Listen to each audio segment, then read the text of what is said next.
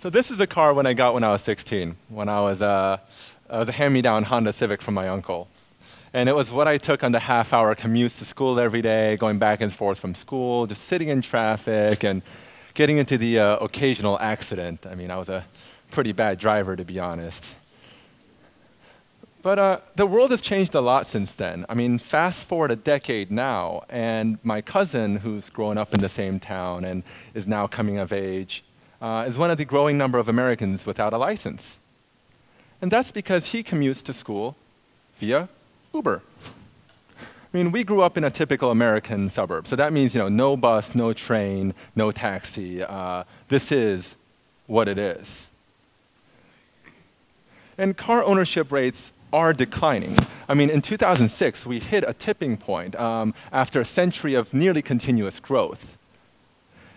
About a quarter of Americans are actually not replacing the cars that they sell. So the shift from ownership to sharing is already happening. But what's going to happen next? I want to introduce you to this concept of the second bounce of the ball. It was popularized by Ron Cohen, who's the founder of one of the most successful private equity firms, Apex Partners. And the gist is this. It's pretty easy to bounce a ball, but only the more skilled sportsman can predict where the next bounce will happen. And it's the same way in the business world, right? I mean, we all know what's happening now, like Uber is huge, let's say. But the trick really is to spot the next opportunity. And so the world is changing, and startups are a part of it. But I'm actually not here to tell you about Uber or cars or anything like that, to be honest. I just want to think about the next bounce. I mean, change is already happening, right? I mean, there's plenty of people who are trying to, let's say, compete with Uber or digitize a taxi fleet. Or some people are worried, how do we deal with those taxi drivers who lose their jobs?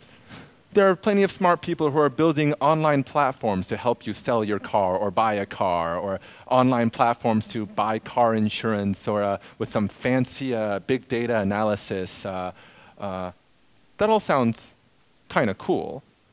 But what happens after that, right?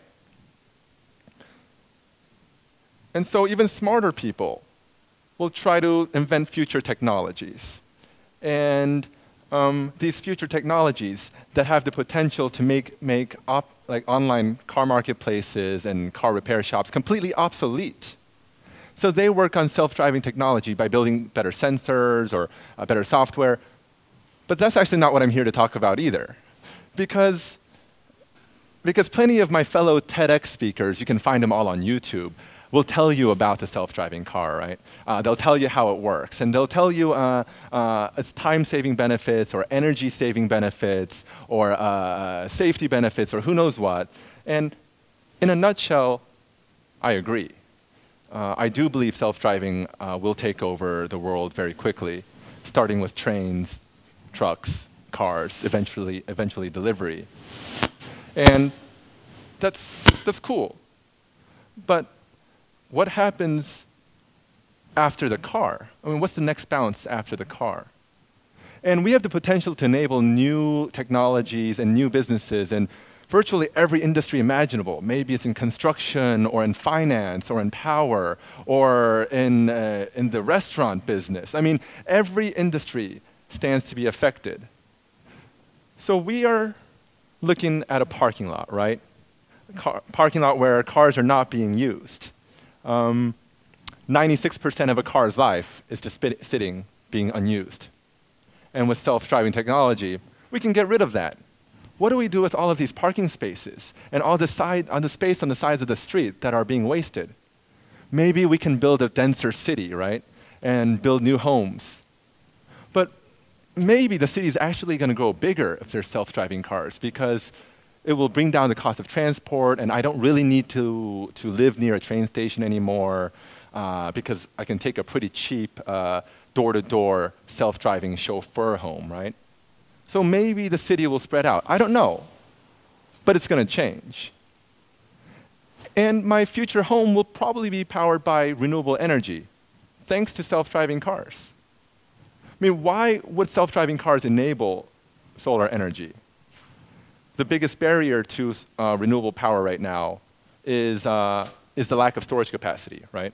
Meaning we don't have enough batteries. And experts call the Tesla a battery on wheels.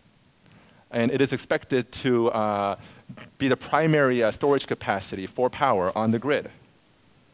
The sun doesn't shine when you want it to shine, you know, and the wind doesn't really blow when you want it to blow. I mean, it's not really shining right now. And so we have the potential to catalyze renewable power with self-driving cars. I mean, that is cool and all. And I mean, we're unleashing a series of dominoes, right? Kind of in other industries. But we don't really know in which ways these dominoes will fall. I mean, you've already heard that self-driving cars might be safer. How much safer? Well, Waymo's car is about 50 times safer than a human driver. Okay. So the 8th leading cause of death in the world could be virtually eliminated. What happens to the hospitals that rely on this source of revenue? What happens to the hundreds of billions we underwrite in automotive insurance every year? But there's other diseases on this list. I'm assuming there's smokers in the room here. I've actually never smoked a cigarette before. Did you know that half of cigarettes are sold in a gas station? So, I mean, they really rely on impulse purchasers for their market. And so if drivers don't go to the gas station, where will half the cigarettes be sold? And the cigarette industry is already under pressure right now, right? From e-cigarettes taking off and who knows what. And it's not going to get any easier for them. Fewer smokers, maybe less lung cancer, and that's actually less revenue for the hospital as well. But since we're in a university setting here, and I'm assuming a lot of you are students, I do want to think about your career prospects a little bit. And I'd imagine, you know, a lot of you will stay in the academic path, right? And you know, continue your academics outside the university as well, which is cool. The car industry supports a lot of jobs out there. A lot of jobs that don't need a college degree that are very highly paid. Auto inspectors, auto mechanics, auto builders, or auto insurers, or people in the oil industry, or train operators, or who knows what. And what happens to these people when their jobs are changed? Will they need a college degree? Will that make your classrooms more full? I mean, it's already pretty hard to find a job with a PhD in philosophy or whatever. And it's not going to get easier anytime soon. I mean, maybe you'll need a PhD to work at McDonald's. Actually, some people already did. This group of PhDs went to McDonald's, and they looked at milkshakes. Who is the target market for a McDonald's milkshake? Is it a child on a summer day? Mommy, mommy, I want a milkshake, mommy. But children are actually pretty bad customers. I mean, they're not repeat customers. I mean, no sane parent's gonna buy a milkshake for their child every day. So these Harvard PhDs went to McDonald's. The majority of milkshakes are sold in the morning to drivers.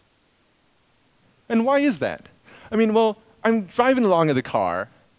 I got one hand on the wheel right here, and I'm hungry.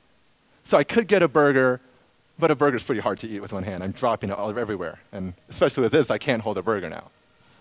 And a muffin is still pretty hard to eat. You know, sticky, gets my car messy. So I got one hand here on the wheel and one hand on my McDonald's milkshake. And I drive that and I drive to work drinking that. In the self-driving world, I have two hands now. I can munch down on that burger. I can even eat a steak in the car. I can cut a steak in the car with my two hands. So what happens to the milkshake industry? What happens to your grandpa who is milking cows in the Alps? I mean, that's pretty sad. And meanwhile, the truckers are pretty sad too. They got no milk to deliver. And honestly, they don't have a truck to drive anymore. We have 3.5 million truckers on the American roads.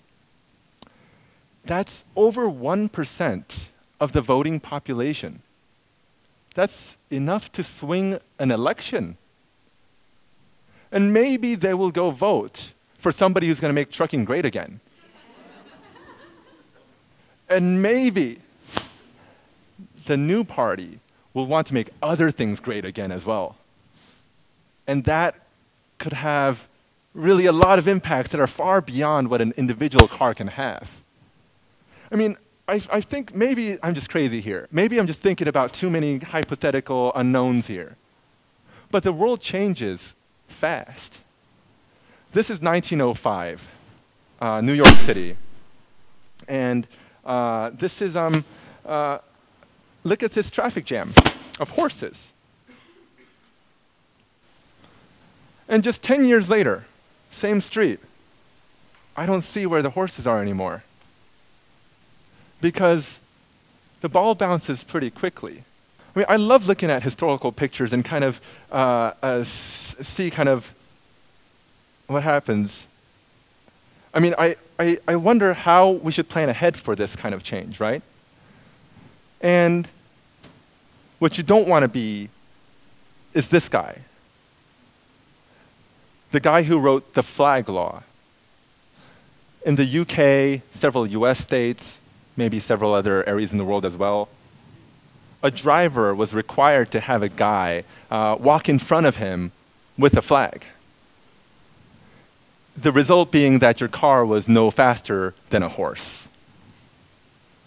You don't want to be this guy. But you know, I love looking at history and seeing how we react and how we use technology in different ways. And I like looking back at my old memories as well, at the first car I had, this Honda Civic. And I think about all the experiences I've had in it and all the things I did in the back seat before the days of Tinder, you know.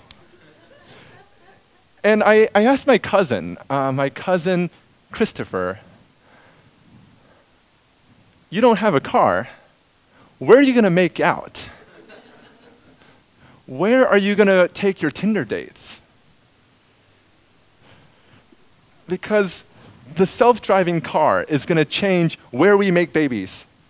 It's going to change your milkshake, and it's going to change your house. And it will change the White House. I don't know which way the ball is going to bounce. But I know it's going to bounce pretty quickly. And these unknown effects are the most fascinating ones. So don't go chasing after a ball that's bouncing away. Go position yourself to catch it in the most unexpected places.